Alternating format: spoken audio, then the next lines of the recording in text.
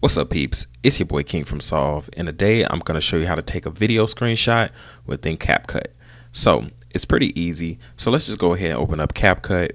Now, if you don't already have a project, you can go ahead and create a new project by hitting the plus sign and the blue that says new project. I already have one, so I'm going to just open that up. Now, there's a slew of different options down here, but the one we want to focus on is edit.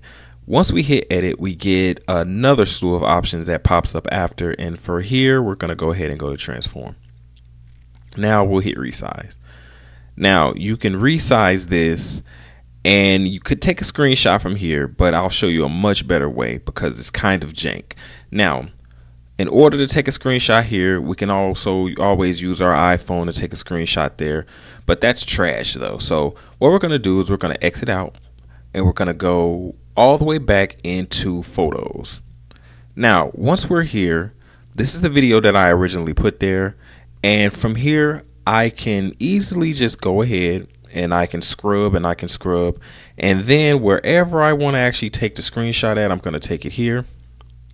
We're going to go ahead and screenshot, and then from here I could just resize it, and then when I hit done, we can go to photos, and you'll see that photo right there, and it's done. That's the easiest way to do it. Unfortunately, on CapCut, there's not a really clean and easy solution to be able to screenshot videos, but this is the easy way. But anyway, peeps, it's been your boy King from Solve. I'll see you in the next one.